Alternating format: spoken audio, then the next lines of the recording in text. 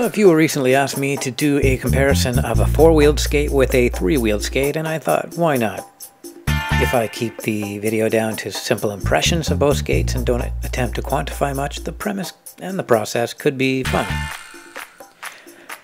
I would rip in the super light agile Gyro GX7 with the 80mm wheels first, then go home and switch to what I call the city crossers.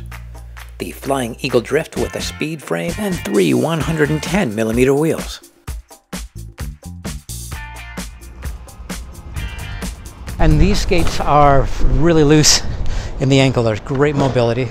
They've got a nice stiff boot, so power transfer isn't a real problem, but you don't get that elastic assistance from the cuff like you would normally get. But that makes it a very attractive skate for freestyle and slalom stuff, I guess, or dancing. What I'll do is I'll just do the sprint to the blue line, confirm a bias I already have. Here we go.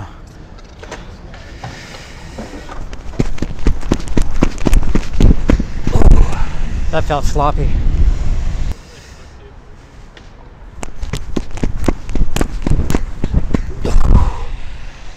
And I stop on the line. Boom. Not quite. I did get partway through the testing with this video. The comparison never really was made. Don't expect a full comparison video at all. So I want to stay somewhat fresh for my Flying Eagle drifts and the big wheels, but I still want to bring these out where I can give you an impression of how agile I might or may not feel.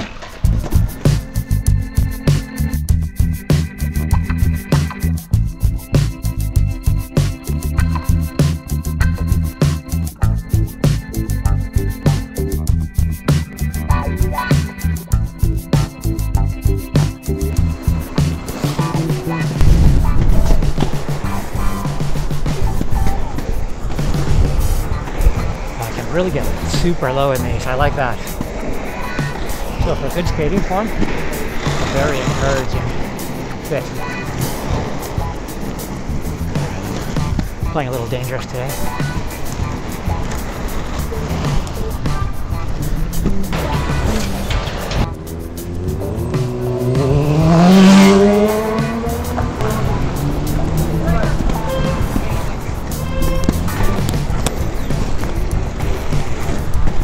Hairy back there. Alright, I'm feeling pretty grumpy about pedestrians right now, so I'm going to pack it in early. Maybe rush hour is the wrong time to do a maneuverability test on these skates. So let's go into the road. Oh, and life begins again.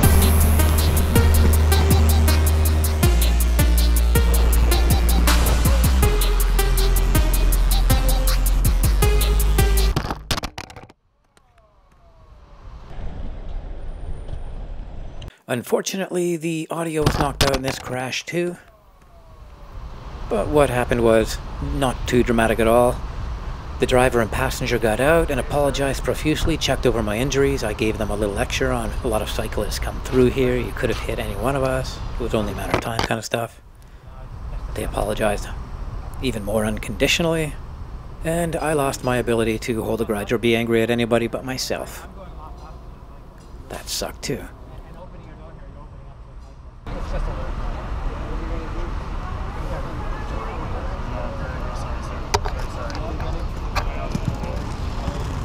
Okay, that totally sucked. And now I think I'm gonna have to head home because I was getting a little irritated before that happened, and so I had a bad feeling. And now I just feel like a rat trapped in a maze. Very aggressive on everything. So that's all I got. No fancy outro. Just one more line. There you go. Oh yeah, I'm okay. I escaped with all my functionality, so I shouldn't complain much. But I will complain a little. I'm gonna wait it out in the garbage where society thinks I should be. Alright, I'll just stay here. Calm. More positive thoughts. I might have to visualize to like Enya or something. So for some reason, I don't really feel like skating today. Since the crash of 2016, I haven't put the skates on. That was the day before yesterday.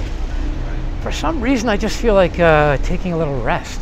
On that arm, we had a little bit of trouble to the bicep. That's what took the majority of the crash, and the forearm and the knuckles puffed up a little bit when I got home.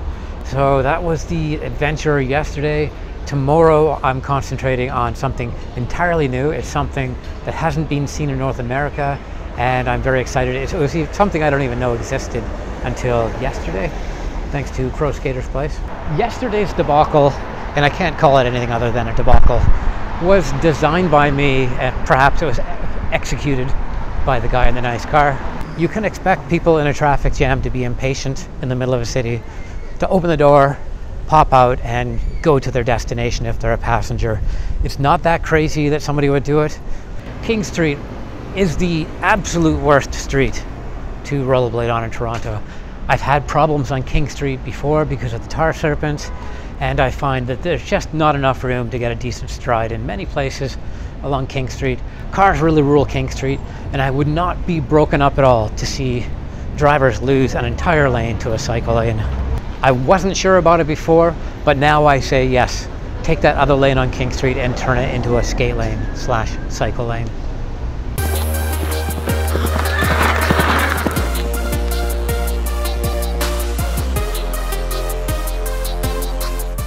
So I laid on the ground back there, not to be a Ronaldo, but I was actually checking to see if any bones were sticking out. I haven't hit a door like that for ages. So the damage right now, I think, is like a minor rift on the radius jobby. But the real problem is going to be in the bicep. And I say that because it's bruising already, and it's not a common bruise I get. And I've got some numbness in the first 3 fingers, and I don't think it's from the wrist thing. So yeah, just when I was getting huge, I'm fucked again.